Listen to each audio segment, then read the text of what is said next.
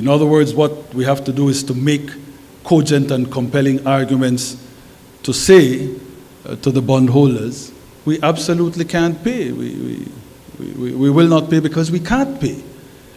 And that case is made by advancing the numbers, the facts, the data, analyzing those data and facts and numbers. I have had a look at it. I have indicated to the team leader that I am happy with it. And that is now going to be sent to the bondholders, and shortly thereafter, we will begin the actual face-to-face negotiating process with as many of the bondholders as we can physically interact with. There are some small bondholders that perhaps we not be able to deal with directly face-to-face.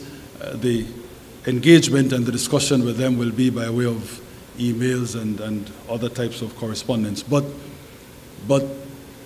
with significant numbers of the creditors, we expect the face-to-face engagement process to begin shortly,